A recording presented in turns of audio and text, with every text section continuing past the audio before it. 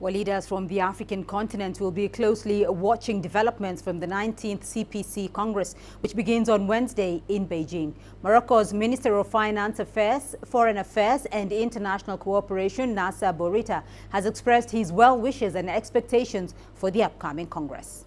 I believe the 19th National Congress of the Communist Party of China will be a successful Congress.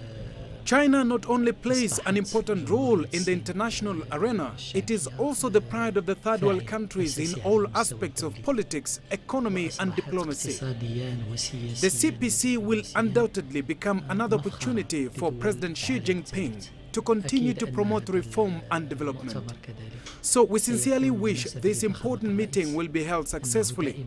And we also believe that the outcome of the meeting will not only benefit the Chinese people, but also China's friends all around the world.